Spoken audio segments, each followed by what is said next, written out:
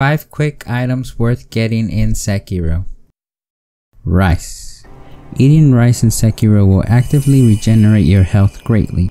This item can be very helpful when you are fighting mid to end game bosses, as they tend to deal a lot of damage.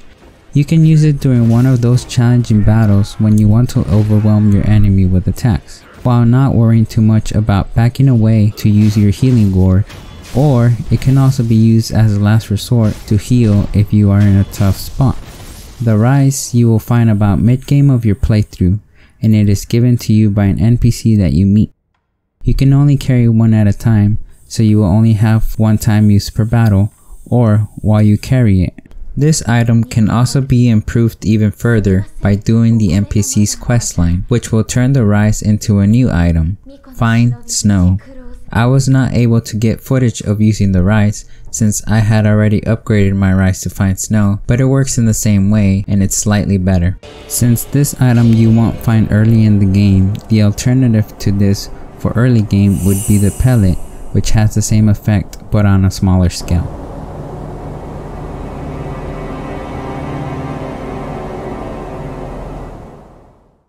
Dragon's Blood Droplet. The Dragon's Blood Droplet is an important item to get, especially if you die a lot like I did. This item can be helpful to you by healing dragon rot, which is spread after you suffer multiple full deaths. That means if you died beyond the point of using your resurrective power and respawned at an item. Dragon rot will make the NPCs in the game sick and prevent you from continuing their quest lines.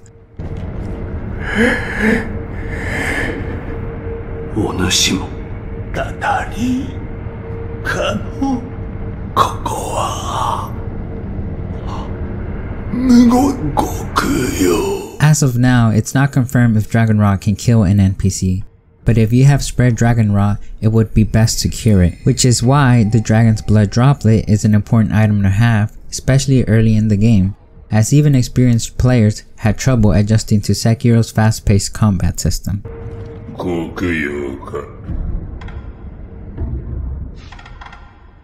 The Dragon Blood Droplet can also be used to restore your resurrective power, but this is not as important of a use for it, since you can easily restore your resurrective power by killing enemies. On top of that, there are only 17 Dragon's Blood Droplets you can obtain per playthrough, and you are only allowed to carry one at a time.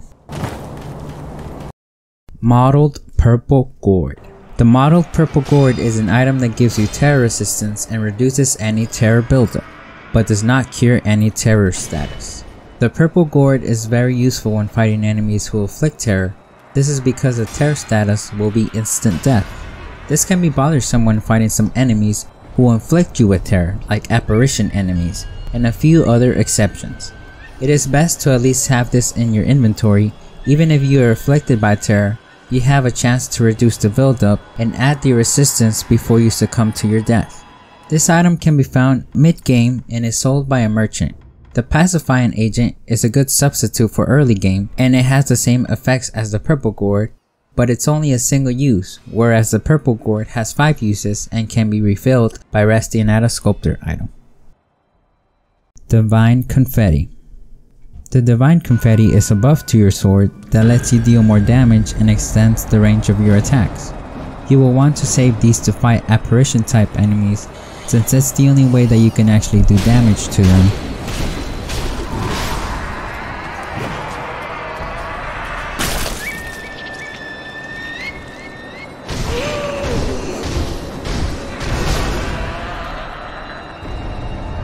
You can use the Divine Confetti against normal enemies to deal additional damage. You will find Divine Confetti early in the game scattered through the world. It will be a limited amount until later in the game, where you can farm from specific enemies or buy it from merchants. Coin purses. Probably the item most worth having at all times, since without you cannot get any items in Sekiro, along with any upgrades on your tools.